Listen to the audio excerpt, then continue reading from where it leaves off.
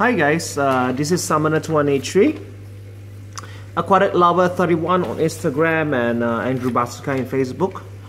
I'd like to make another species profile, and this time this species profile is about Egeria densa or Elodea, or some of you guys would know this plant as Anacharis. Now this plant is considered a cosmopolitan plant,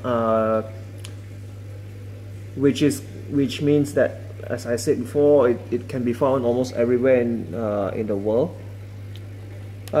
Its origins are actually from South America. More specifically, it's from the southeastern Brazil, Argentina and Uruguay.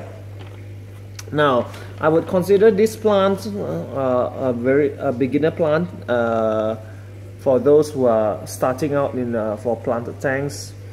One reason being is one of the hardiest plants out there and the fastest growing plants out there, and it's not very picky when it comes to water parameters and everything. Good temperature wise to grow these plants is around 59 to 82 degrees Fahrenheit. pH wise it's good for pH wise is recommended to have a 6.5 to 7.5, even though I think these plants can stand almost any temperature and water parameters. The good thing about this plant is it's a very fast grower, doesn't need too much light. Low light would be best, but low light you can grow it under low light, but medium is even better actually. The good thing about this plant is as well is due to its growth rate and its good absorption of nutrients, it actually inhibits algae, because it will suck up all those nutrients that algae needs to grow. So if you guys want something that grows fast and absorb nutrients as well as prevents algae, and this is one plant you can consider to start up your planted tank, or probably just a plant that you want to have in your tank to prevent algae from growing too fast right at the start. Another good advantage for this plant is because of it producing some phytochemicals,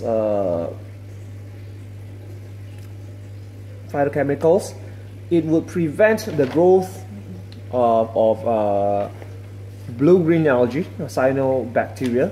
So this is another good reason why you guys can consider this to be put in your tank.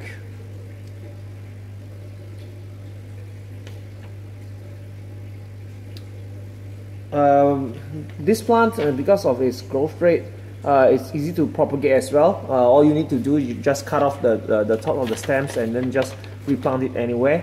And probably you can try this for tanks where there are herbivorous plants, because its growth rate is so fast that it probably outgrow any attempts of the fishes are eating it.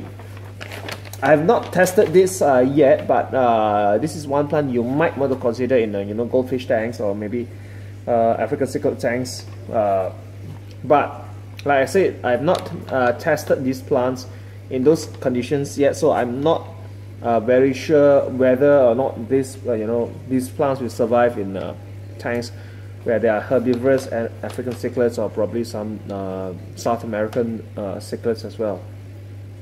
But it is a plant that you guys can consider if you are just starting to plant the tanks and want something that's undemanding and rather quick to grow. Just on a side note, this is a plant is somewhat considered an invasive plant because of its hardiness and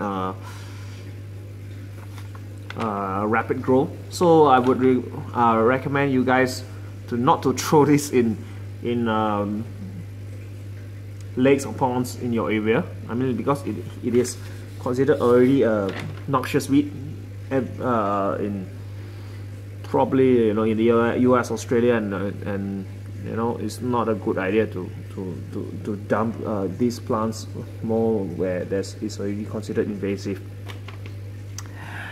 Well, guys, that's it for this species update, and thanks for watching, and I'll see you guys in the next video. And this is Summoners 203 as always, signing off. Bye bye.